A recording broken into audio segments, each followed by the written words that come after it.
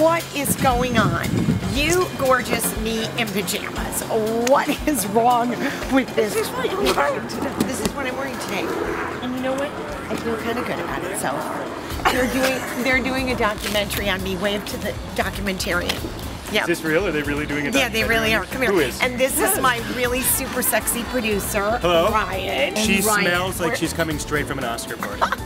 The most exciting thing about coming to work every day is hair and makeup. No, seriously, I think like every little girl dreamed, you know, that they would be able to be primped and pampered and all that good stuff. And it's very soothing actually. To come in and sit in the chair and have someone, you know, just take you and kind of, what it does for me is it gets me into character for this kind of crazy Kym. Exciting entertainment and family friendly. Look, I just want to ask you something. Who is the favorite family member here who you dress well and who gets to show off their figure and looks fabulous and is going to get more jobs? You know what, you're setting up Christine, aren't you? Yeah. You're saying Christine, you're trying to get Christine. So isn't this good?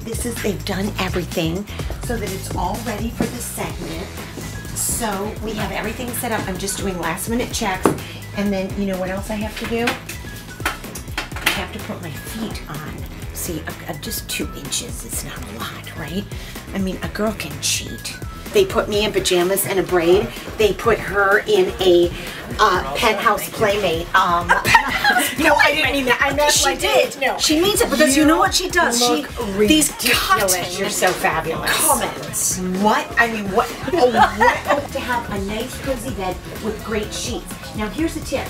Did you know that they actually can say that there is a thread count of 300, 500, and no one checks it? With a segment like this, I don't do a lot of show and tell, and it was a lot of statistics and talking, so I hope that went well, but I think it did. You know what, I truly do love working on the show. It's so fun with the family members.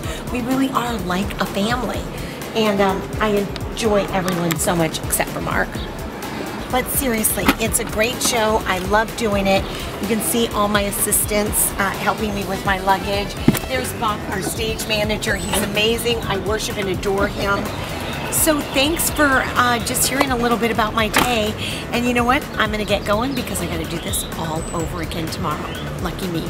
Remember, stay blissful.